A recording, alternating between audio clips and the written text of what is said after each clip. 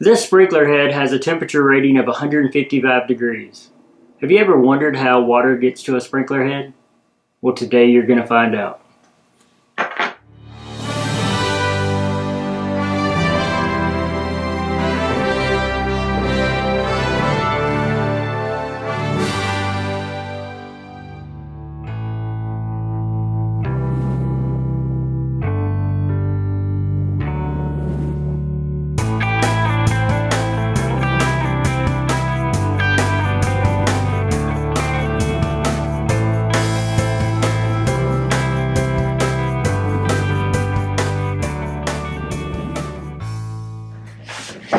Okay, fire sprinkler systems are easy. The main goal is to get the blue stuff on the red stuff. I don't know, I heard that someplace, it sounds right. Well, in order to do that, we have to get water to the sprinkler head. How we do that is with an automatic sprinkler system, either a wet system or a dry system. There's many different types of wet systems, many different types of dry systems. Today we're going to show you how to trip and reset a dry system. Okay, now we're going to be testing the dry system. Very first thing you want to do is get with the alarm company and take the alarms offline. We don't want the fire trucks rolling if they don't have to. Next thing we're going to do is we're going to record our pressures on this dry system. We're going to record the air pressure, which is at 45. We're going to record the water pressure. Wait a minute. Can you see this? Oh, follow me. Can you see this? We got the water pressure down here. We got the air pressure up here. We're going to record both of those before trip. Then what we're going to do is we're going to open up the inspector's test, which is at the most remote point of the system on a dry system. Once all that air exhausts, we're going to record the time it takes from the time we open it until the time water hits the most remote point, which is the inspector's test. Over here on this end, we're going to be recording how long it takes to trip. We're going to be recording how much air we're going to lose, and we're going to be recording water pressure at trip. Okay, we have a person at the inspector's test. Going to time it, see how long it takes water to get to the end of the system, and I'm here to record the air and the water.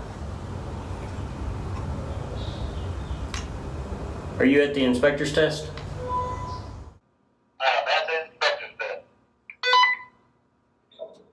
10-4. Go ahead and open up your inspector's test.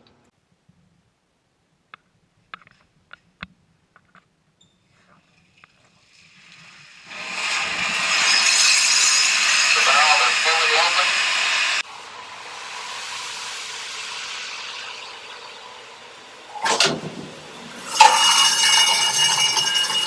Did you get water to the end of the inspector's test? Water.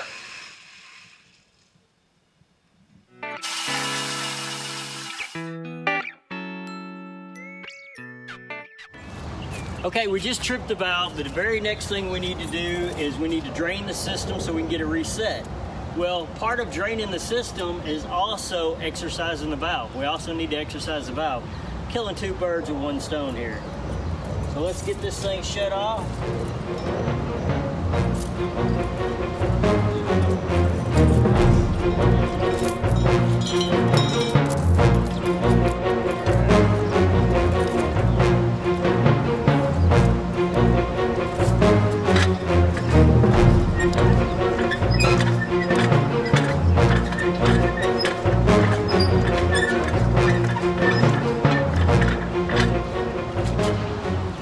Alright, now we got the valve shut off. Now let's drain it and drain all the low points.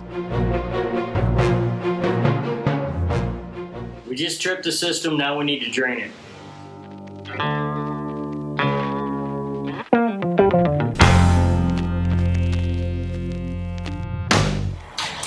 Okay, what we're going to do now is reset this valve. This valve right here, you have to take off the faceplate. Set the clapper seat. Then what we're going to do is this has a side plunger. We're going to set the side plunger. We're going to put air on it, and then we're going to bring in the water. Let's get that done.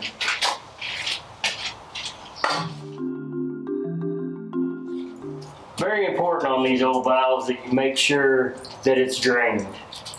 This faceplate can come off and can hurt you.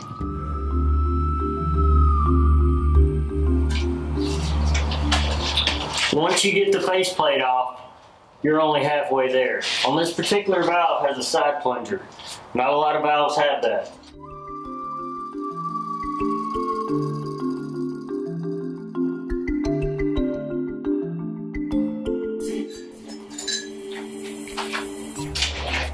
This is what we call a side plunger right here.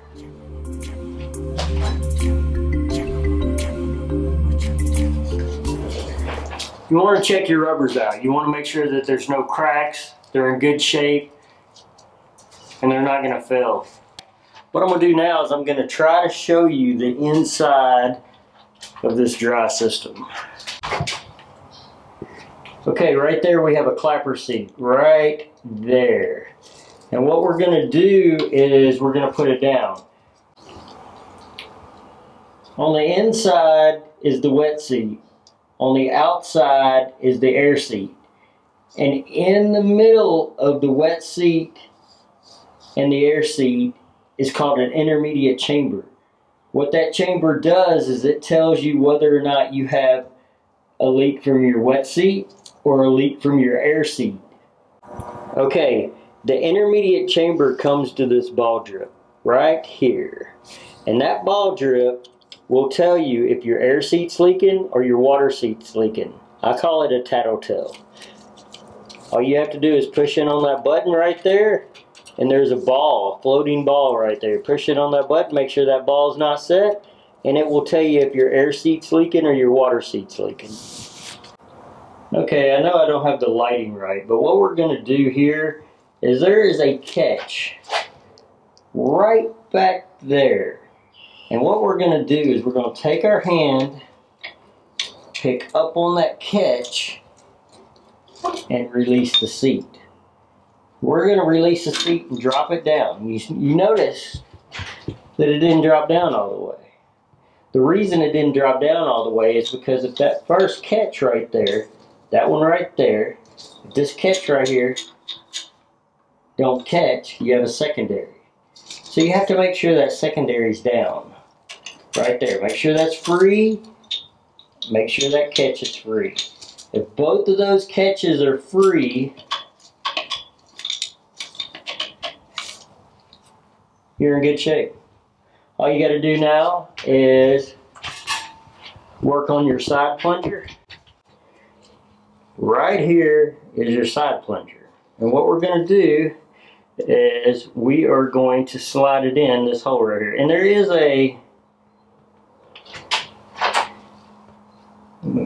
a rubber right there, a little O-ring. You want to inspect that O-ring. Make sure that everything is good. No cracks, not stretched out. It's in good shape. We're going to slide our side plunger in like so. Okay, we have our clapper seat set. We have our side plunger in. Now let's get some covers on this thing, get some air on it. Let's do it.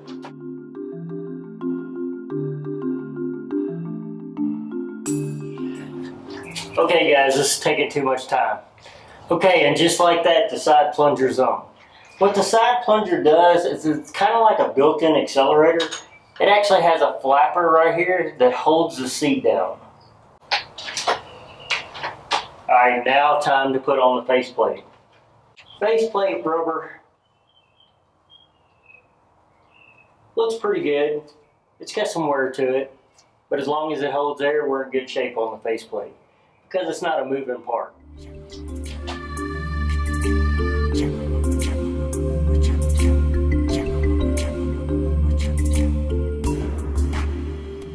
Clappers are down, side plungers reset. Now all we have to do is put air on it. But first we have to drain the low points. After the low points are drained, now it's time to put air on it.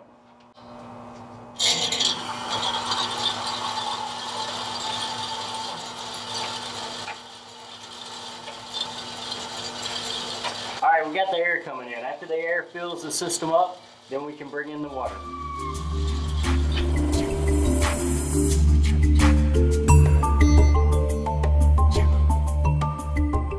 Okay guys, now it's time to get some water on this thing. Okay, we have to cut on this wall post valve right here.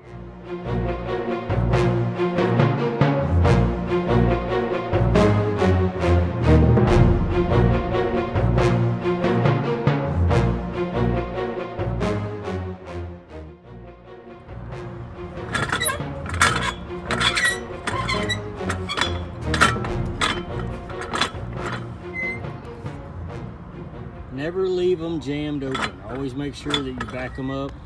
Never want to jam them open. You tighten them when you shut them, and make sure that they're loose when you open. Okay, that dry valve was just one type of dry valve. There's multiple dry valves out there. Right here we have a Tyco DPV1 push button. All you have to do is push this button and it resets.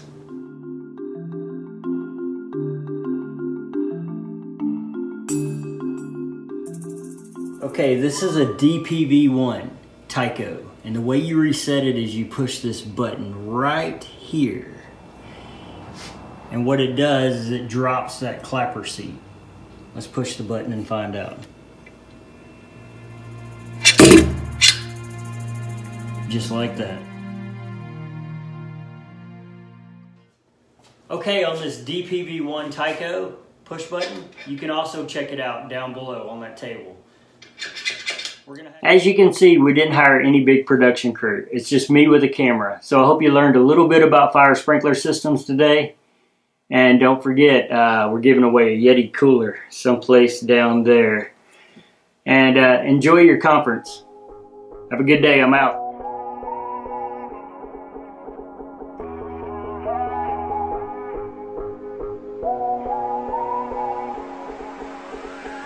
Yeah.